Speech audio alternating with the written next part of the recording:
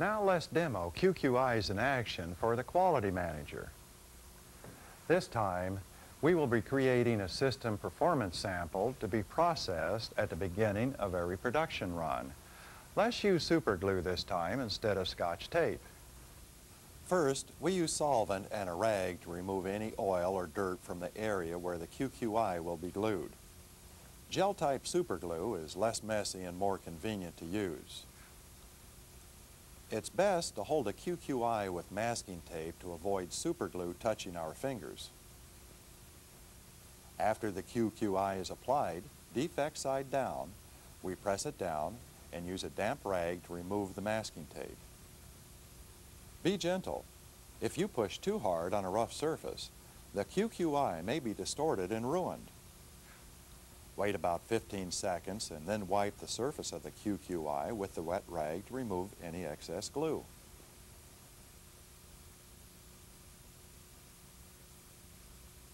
Our QQI is now firmly affixed to the part. Should we ever wish to remove it, however, solvent will do it. If carefully done, it can be reused. Tom, I've set up our multi-directional unit for our part. Would you run it for us using the continuous method? I'll be happy to. By affixing QQIs to each different shaped part being produced, the inspector has a reliable setup sample for every production run. The test part assures overall system performance by checking 1, proper bath application, 2, correct bath concentration, 3, proper magnetizing, 4, that there is adequate black light and not too much white light, and 5, that the part is being run by the continuous method.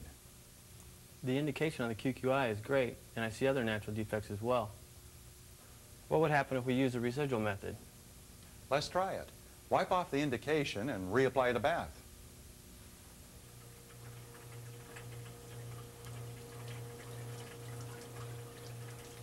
Now what do you see?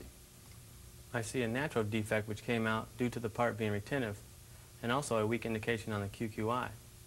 Holes in the part must be causing the QQI to show residually.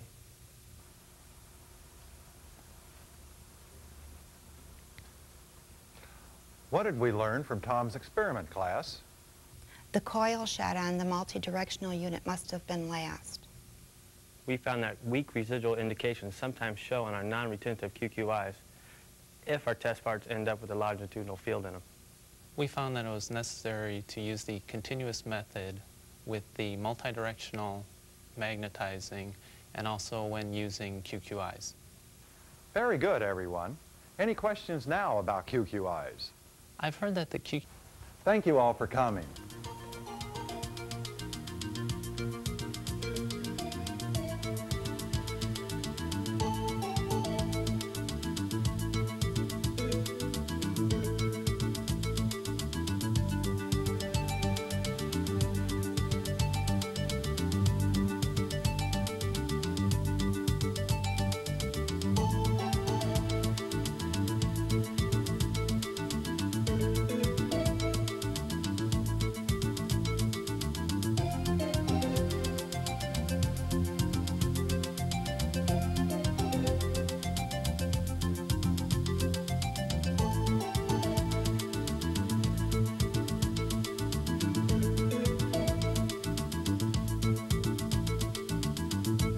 QQIs are a flux-sharing device, so they will only have an indication when applied on an iron or steel part.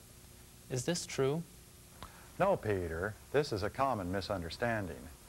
QQIs respond to any magnetizing force applied to them, H on the hysteresis curve, even from a copper central conductor bar, or in air as with a coil.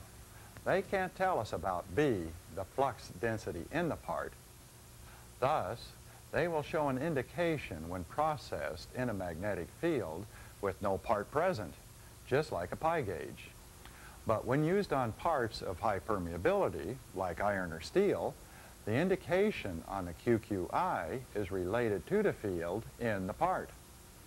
Can QQIs be used on induced current applications? Yes, as long as the continuous method is used. Remember, QQIs will not show residually with circular fields, such as the toroidal field developed in an induced current shot. Was that long torsion bar processed on a multi-directional machine using the yoke technique?